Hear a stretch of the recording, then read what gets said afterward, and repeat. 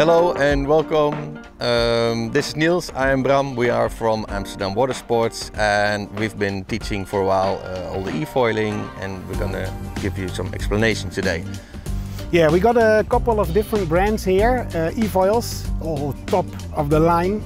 And we're gonna give you the full customer experience by unpacking them, putting them together, and also riding on the water to compare the difference between the available boards on the market. Yeah, we're gonna try and give you all the information you need if you'd like to buy a board, so you know which one you want and what you like. Okay guys, this is the next brand, WaveShark. The company has been there for a while, and we got all this equipment here. There's a similar bag than the others. This one comes with wheels, however, so it's easy to carry around. Carbon fiber board, looks nice and smooth as well.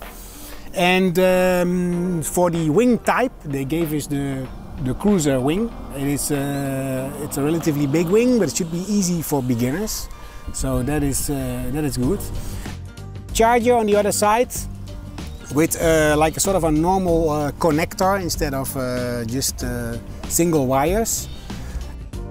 Then we have the mast. It is an aluminum mast as well, so they're looking solid. And in this bag it has the battery. We have the remote and the leash to connect to the board. And we're gonna put all of this together and gonna test this board in the water. We're gonna first assemble the WaveShark board with all its features. Make sure before you start that your battery is charged from your remote and the main battery, so you are good to go. The mast. We're first gonna mount the mast on the board. Comes with 4 bolts, so make sure that you hold the mast, connect the connector, just one connector. You put the mast in the board like that. Hold it with one hand so it doesn't fall over and damage anything. Stainless steel bolts I see. So make sure that you tighten the bolts properly so you don't lose your mast while you're riding the board. So next thing up is the wing. This is the cruiser wing today. We're gonna mount that one on here. So the first thing is to mount this centerpiece on the mast, like that.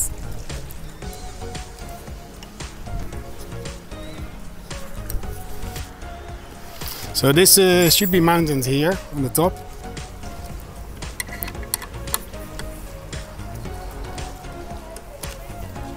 Make sure you tighten the bolts properly so you can see the wing is on it. And then the back part. This one comes with 2 bolts, same size.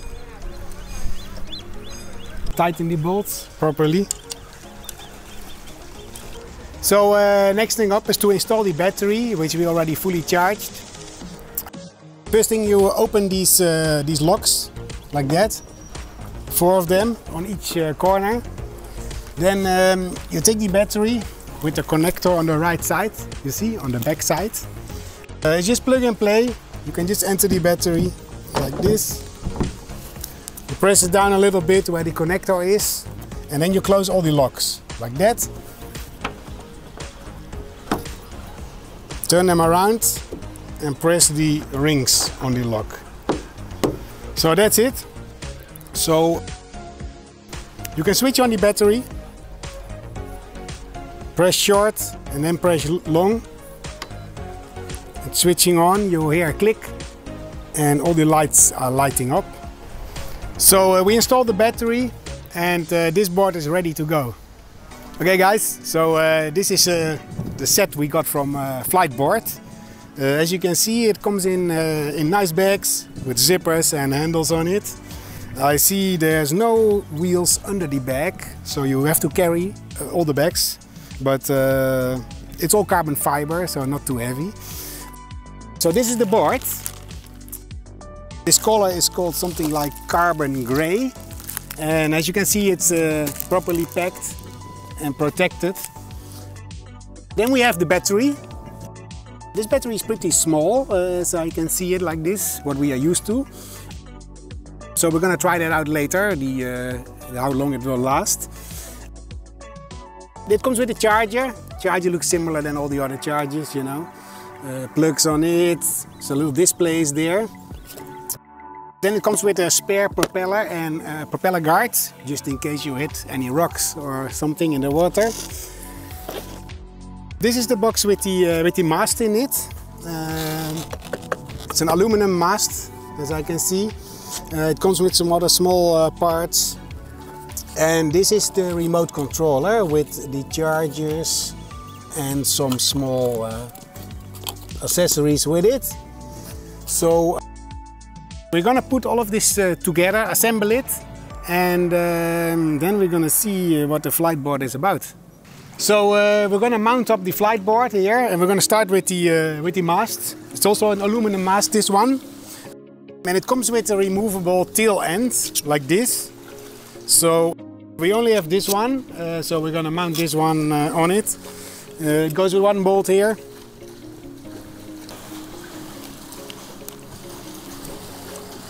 Yeah, so we're gonna insert the mast with the cables inside the board, like that. And then you put the full 4 bolts in there.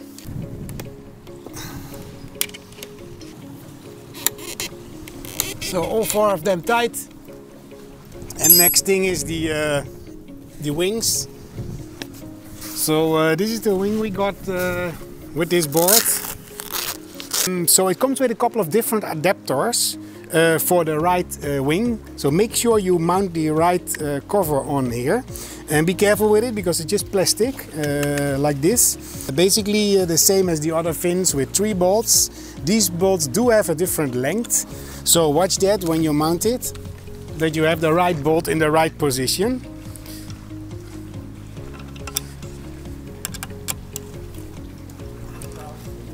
And then the next thing would be the rear wing. So we're gonna mount the rear fin on it. It comes with 2 bolts as well.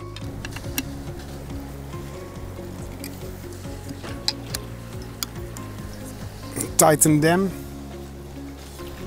Make sure the bolts are nice and tight, so you don't lose the wing underwater somewhere. So next thing is to install the battery of the FliteBoard. First we have to open the battery compartment by these latches. Turn them like 90 degrees and then you can open the compartment.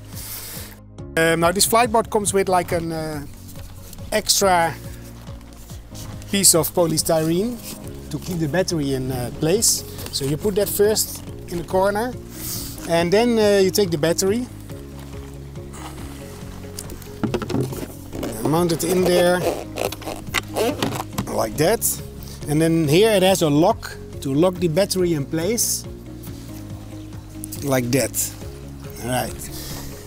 Then you're gonna connect the cables. So it just has 2 cables now here, but you still have to connect them to the terminals. Push them and you hear the clicking sound. That's connected. Then you close the compartment like this. Turn these. Right, and the board is ready to ride on the water. So guys, before we can ride this board, we need to switch it on and we need to pair the remote with the board. So we already installed the battery and connected the cables. As you can see, we have some green lights there. Next thing is on the remote, the display will show it. It says pull the trigger once, to arm, ready to ride, press the dash. And it's testing the motor and we are ready to ride.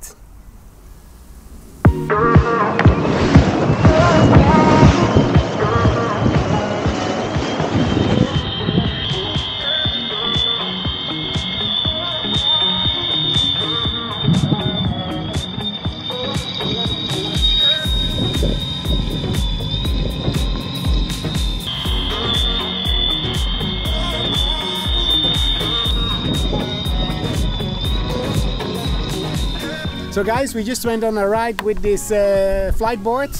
Something's as a first impression I noticed. The board has a lot of power.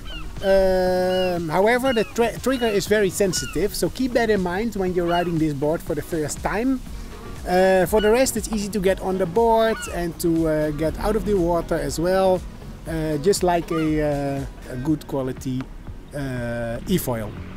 It was a fun ride, yeah. So we're ready to ride the board. First we have to switch it on. So you switch it on by this button on the battery. One press. The lights come on, as well as the tail light on the back of the board. Also switch on the remote. One button here, press and hold. It vibrates, it switches on, and it starts to look for the board.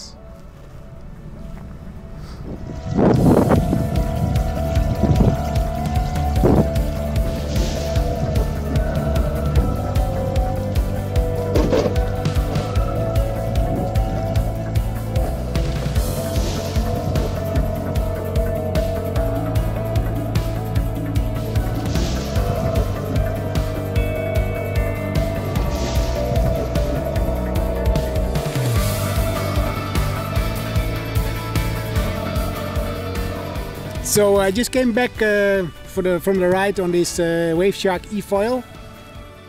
Easy to operate, it's very stable, and it is equipped with the larger wing, so good for beginners. And yeah, it was a fun ride. So we went for a ride on both of these boards, the WaveShark and the FliteBoard. I will start with the FliteBoard to compare a little bit. When assembling this board, we had some little challenges with putting things together, and we had to watch a video to get the remote paired. For the rest, the board rides pretty smooth and stable. It is a very light board. That also is because the battery is not so large, and that reduces the weight, but it will also reduce your riding time on the board. The remote, keep in mind this remote doesn't float, so make sure you have this on your wrist, otherwise you're going to lose the remote. The trigger is very sensitive of this board, so you have to be very careful with your finger to make to get a constant speed. The board does have a lot of power. We didn't even go full speed, so it has some left to try. The board looks nice, it comes with all the bags, you know, everything like you would expect from a high-end board. When riding the board, this wing is like an intermediate wing we use today. It's still pretty stable. I assume they have other wings with this board you can try. Yeah, so this was for the FliteBoard. Then we have the WaveShark here on this side. The assembly of the WaveShark was pretty straightforward, mounting the mast and the fin. We use this larger fin today, suitable for beginners. It's very stable, so when riding this board, you will feel it's like solid. It's going forward, and it will stay like that. The remote, this remote actually floats. What I like on this remote is the length of the trigger, so it's easier to control the speed and to maintain a constant speed. For the rest, the display is showing some basic stuff what you need to know for your ride. Battery is plug and play. There's no compartment, so you can just put the battery in the board, close the latches, and that's it. The battery is much larger, which gives you a longer riding time, but then again it also makes the board a little heavier to carry around. Yeah, I enjoyed the ride on this WaveShark board. So after putting all the pros and cons together, the final conclusion for me is going for the WaveShark, and the reason for that is battery life. You have a longer riding time with the WaveShark. The other thing is the price. It has a lower price. Well, the build quality is pretty much the same than the FliteBoard. So I would go for the WaveShark.